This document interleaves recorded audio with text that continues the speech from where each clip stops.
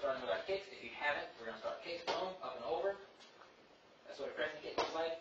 We're doing only the inside crescent kicks because those are the only ones that exist in this form, southern legs, which is like 2 seconds short once you learn the whole thing.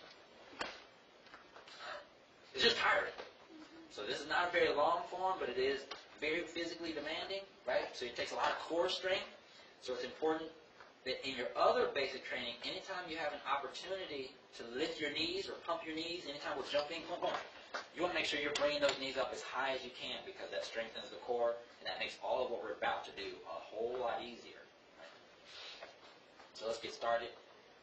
If you haven't done your crescent kicks, you still have to do your crescent kicks. So either you do them now or you do them after we end class, but you should practice your crescent kicks regardless.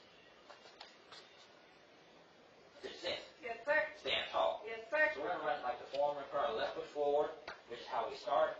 And then when we do our tiger claws, do a regular tiger claw with your wrist pulled back, and then point them down. So keep them closed, but then point them down.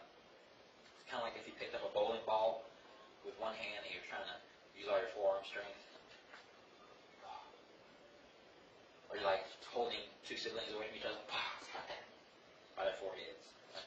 So here, and when you trade, the right foot's forward. Now we're going to lift the right foot and we're going to turn to my right and turn to the right. 1, 2. Now that, from here to here, is 90 degrees. I'm sure they're teaching y'all geometry already. Like 3rd grade. I know geometry. I didn't learn until high school.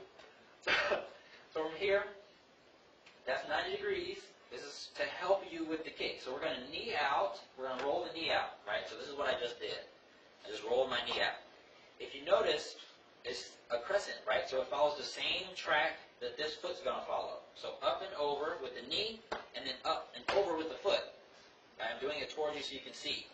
So we start here, we trade, I'm going to lift and turn 90 degrees, and then when I lift and roll out, and I kick, boom, 90 more degrees. That's 180. I was facing you, and now I'm facing the front. So I'm going to turn 90 degrees again. Hopefully this isn't too confusing.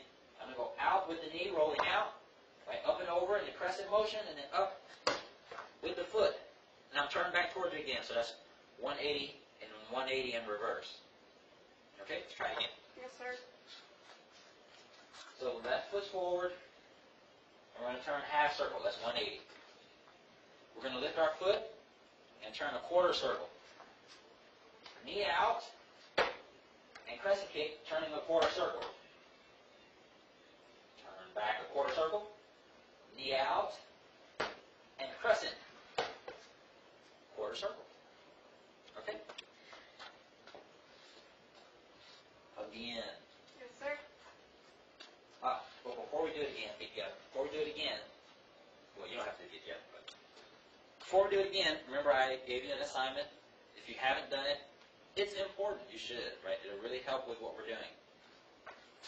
If you have a dog or a cat, you probably do this all the time anyway. Especially a dog or a cat that's always up under your feet, like you're walking in the kitchen and they're just right in between your legs. You're like, whoa, whoa, so the same way you is what I'm trying to get you to do now. So lift your foot, pretend there's a cat or the dog.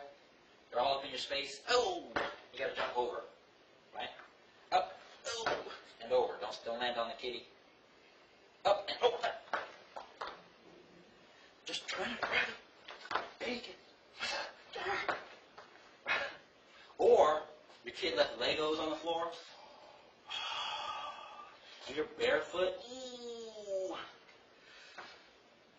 You step on that one Lego, right? Oh! Yeah, because that's how much that hurts. Don't leave Legos on the floor. Okay. So if you've done that, right, you did the hop. Then now we're just going to add the kick. So I'm going to do it stationary so that you can see what I'm doing. If I lift my knee, and I roll out.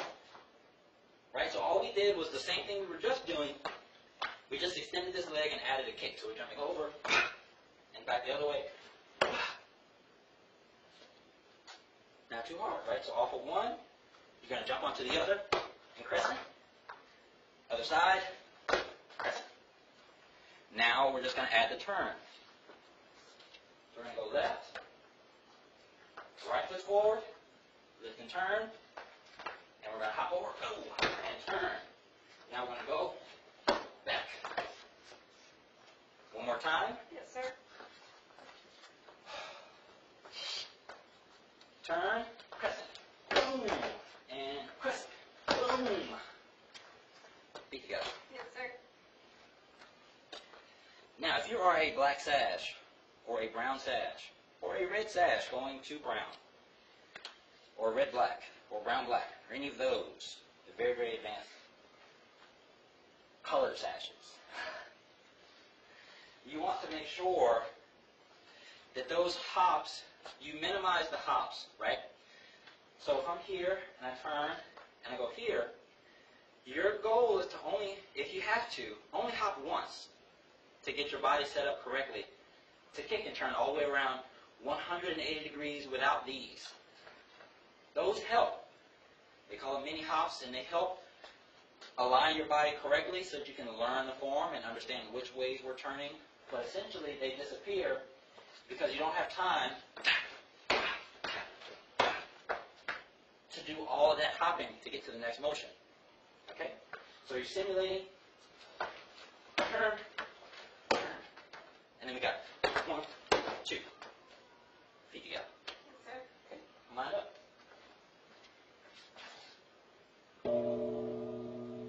Bow to Senior Head Instructor. Bow to apprentice instructor, and everyone at home.